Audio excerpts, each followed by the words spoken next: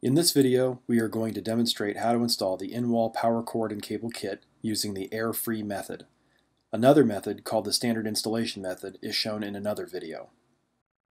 Thank you for purchasing the flat screen TV in-wall cover and power kit. There are two versions of this kit on the market. The easiest way to know which version you have is to look at the faceplate. Either it is round or it is an oval. Both kits offer the same features and performance, but the installation instructions are slightly different, so make sure to match your kit with the faceplate shown here. This installation video is divided into two sections. Please go to the section of the video that matches your version. You will see a round or an oval faceplate in the bottom left-hand corner. The video start times are also shown here.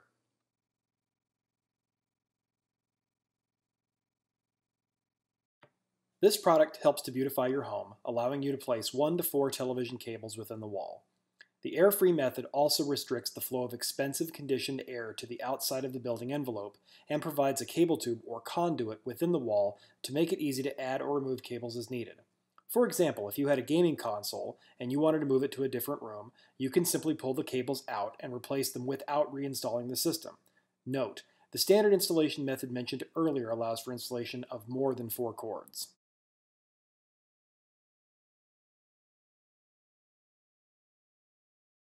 The kit includes 2 boxes, 2 faceplates, an NM cable, a power cord, as well as 2 inserts seen here that will not be used in this method.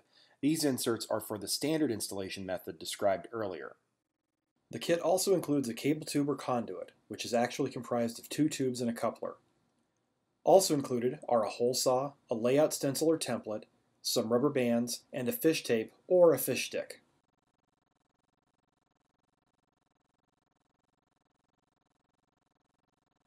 Tools needed for the installation include a level, a pencil, a utility knife, a tape measure, and a Phillips screwdriver or a drill with a Phillips bit. You may also want to have a stud finder handy.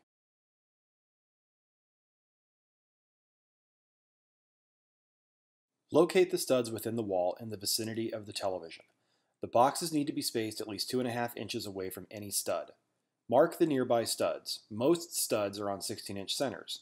Occasionally, depending on the construction of the house, other studs may be present. It's better to know where they all are before beginning the installation.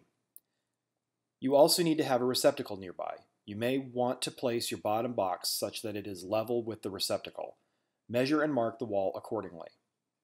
Place another mark on the wall that is at least 2.5 inches from the nearest stud to make sure the box installs easily.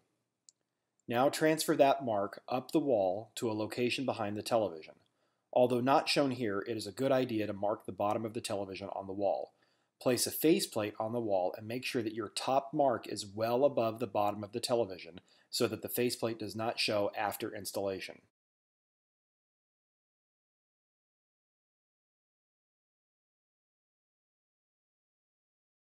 Using the layout stencil provided in the kit, mark the drill holes onto the wall.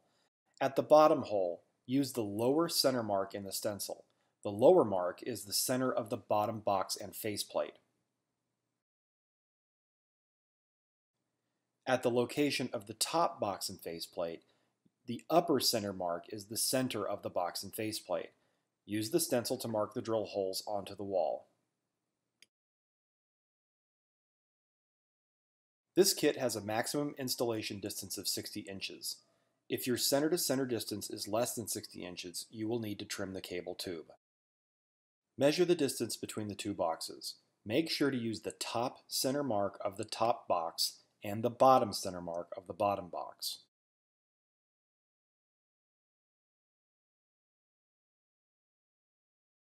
As stated before, this kit has a maximum and preset installation distance of 60 inches. It's important to note that the cable tube assembly actually measures less than 60 inches, but the boxes are built so that when the whole product is assembled, the total distance is 60 inches. In our installation example, the installation distance is 51 inches, meaning that we must remove 9 inches from the cable tube assembly. Note, the final tube will be less than 51 inches. It is imperative that you measure the amount you are removing from the tube, not the amount you are keeping. Making the cut incorrectly will render the tube assembly unusable. You can see here that we are measuring the amount we are removing. In this case, it is 9 inches. Cut the tube in a valley or groove instead of a ridge. If the 9-inch measurement falls on a ridge, it's better to err on the lower side of the 9-inch mark, say 8 7/8. Cut slowly so that a clean and even cut is made.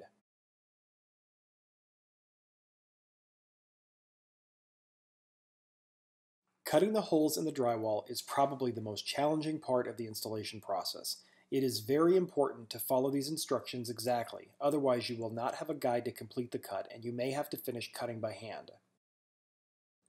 Start by aligning the pilot drill of the hole saw with one of the center marks. Make sure that the drill axis is perpendicular with the wall surface and that the saw teeth contact the drywall evenly. Don't drill too fast and don't push very hard. Cut only about 1/4 of an inch into the drywall. Do not cut all of the way through. Move the pilot drill to the second center mark. Drill slowly all of the way through.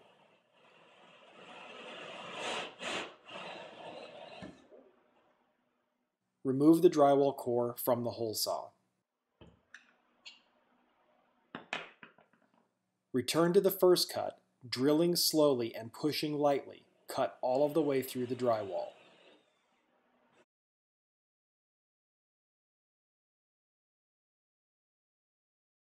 Take a look at the coupler. You will notice a gasket on each side of the coupler. Make sure that the gaskets are completely seated on each side before attaching the tubes. Insert the tubes as far as possible.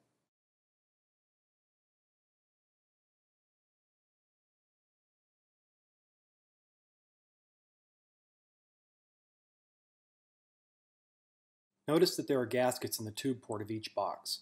Make sure they are completely seated. Watch the sides of the port to make sure that the tube does not get stuck as you insert the tube as far as possible. Look inside the box to make sure that the tube is fully contacting the gasket and inserted as far as possible. Insert the fish tape into the bottom hole. If there is insulation in the wall, try to bias it against the back of the drywall sheet. Once the fish tape has appeared at the top hole, hook the tube assembly to the fish tape and pull the fish tape and the tube assembly down to the bottom hole.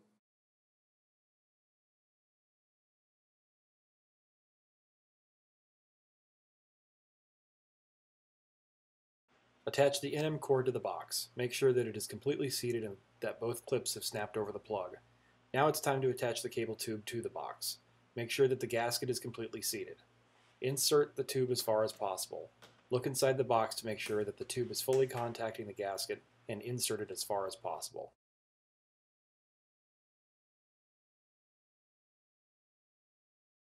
Push the box into the bottom hole. Make sure to align the box vertically and bias it to the bottom of the hole. Tighten the screws.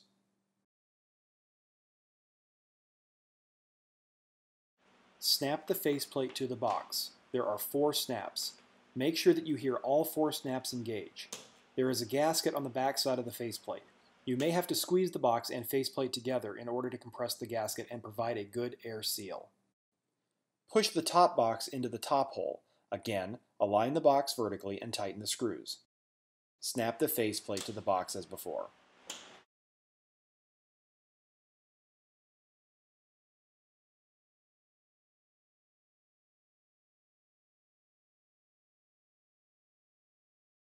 Push the cables down through the cable tube until they come through the bottom box.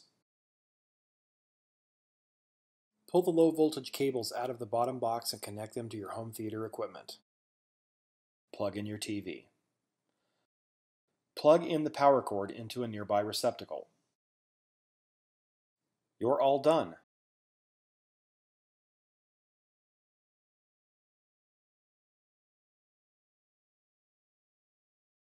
This product helps to beautify your home, allowing you to place 1 to 4 television cables within the wall. The air-free method also restricts the flow of expensive conditioned air to the outside of the building envelope and provides a cable tube or conduit within the wall to make it easy to add or remove cables as needed. For example, if you had a gaming console and you wanted to move it to a different room, you can simply pull the cables out and replace them without reinstalling the system. The standard installation method mentioned earlier allows for the installation of more than 4 cords. The kit includes a top box set consisting of a low voltage cable box and a power receptacle box, a bottom box set consisting of a low voltage cable box and a power inlet box, 2 faceplates, an NM cord, and a power cord. The kit also includes a cable tube or conduit, which is actually comprised of 2 tubes and a coupler, a fish stick, a hole saw, and some rubber bands. Tools needed for the installation include a level, a pencil, a utility knife, a tape measure, and a Phillips screwdriver or a drill with a Phillips bit. You may also want to have a stud finder handy.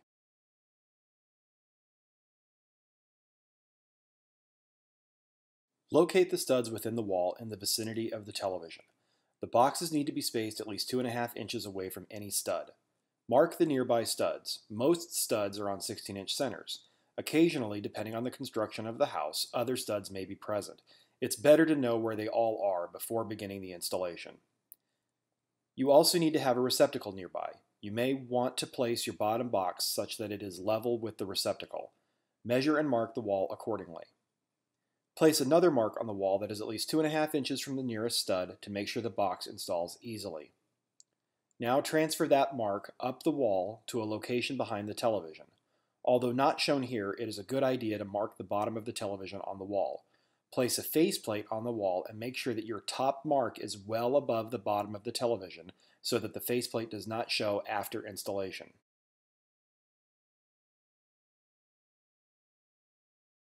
This kit allows for a maximum installation distance of 60 inches.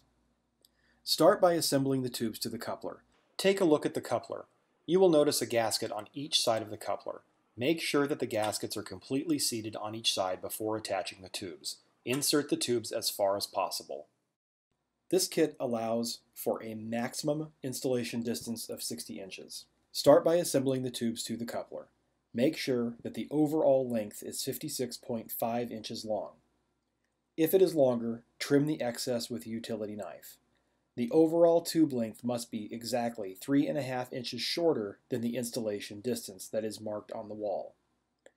If your installation distance is shorter than 60 inches, you will have to trim the tube even further. In our installation example, the installation distance is 51 inches, meaning we must remove 9 inches from the cable tube assembly. It is imperative that you measure the amount you are removing from the tube, not the amount you are keeping. Making the cut incorrectly will render the tube assembly unusable. You can see here that we are measuring the amount we are removing. In this case, it is 9 inches. Cut the tube in a valley or groove instead of a ridge. If the 9-inch measurement falls on a ridge, it's better to err on the lower side of the 9-inch mark, say 8 7/8. Cut slowly so that a clean and even cut is made.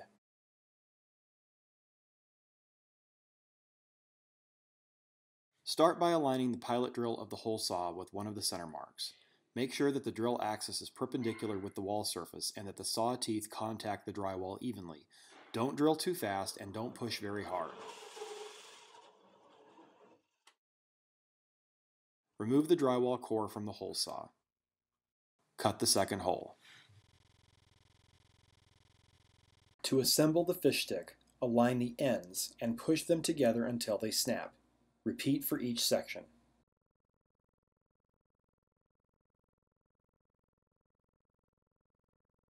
Notice that there are gaskets in the tube port of each low voltage box. Make sure they are completely seated. Insert the tube as far as possible. Straighten the NM cord and use the rubber bands to secure the NM cord to the back side of the tube. Leave some slack between the top receptacle box and the low voltage box. Insert the fish stick into the bottom hole. If there is insulation in the wall, try to bias the fish stick to the back side of the drywall sheet.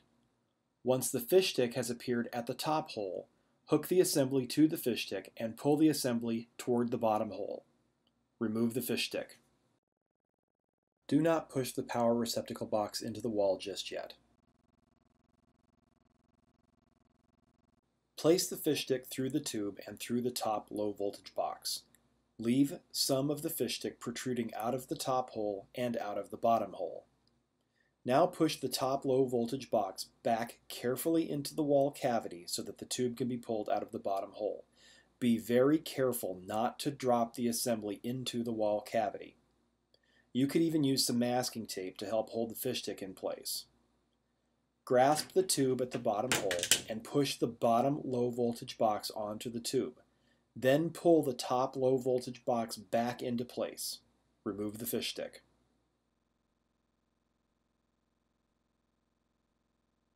Make sure the bottom low voltage box is biased at the top of the bottom hole, and that the top low voltage box is biased at the bottom of the top hole.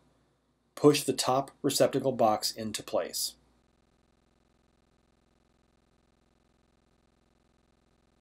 Pull the inlet through the power inlet box.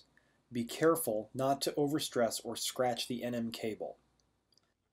Assemble the box insert onto the receptacle end. Gently push the box insert backwards into the box until all 4 snap features are holding the box insert into place. Note, the snap features are intended to permanently retain the box insert, so make sure you are ready for this step. Again, the insert is intended to be retained within the box, but if for some reason access is needed, the insert can be removed using 1 or 2 small screwdrivers. Start on the sides by inserting a screwdriver near the side snap features. Gently pry the sides of the insert and push the insert forward. Once the insert has overcome the side snap features, move the screwdriver to the top and bottom snap features. Push the insert forward until it comes loose of the box. Push the power inlet box into place. You may need to manipulate the NM cord slightly, but again, make sure not to overstress or scratch the cord. Look at the bottom box set and adjust them until they are positioned correctly. Tighten the mounting screws. Note, be very careful to maintain constant pressure on the screw heads and do not over-tighten the screws. You just need to make them snug and slightly compress the gaskets. Move to the top box set and repeat.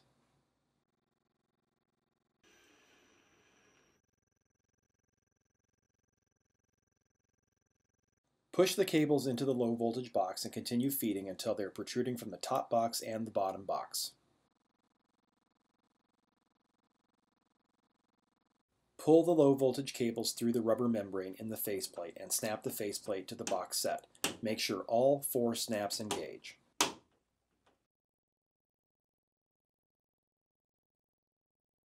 Plug the TV power cord into the receptacle. Plug the power supply cord to the inlet and the nearby receptacle. Connect the low voltage cables to the TV and to the home theater equipment. You're all done.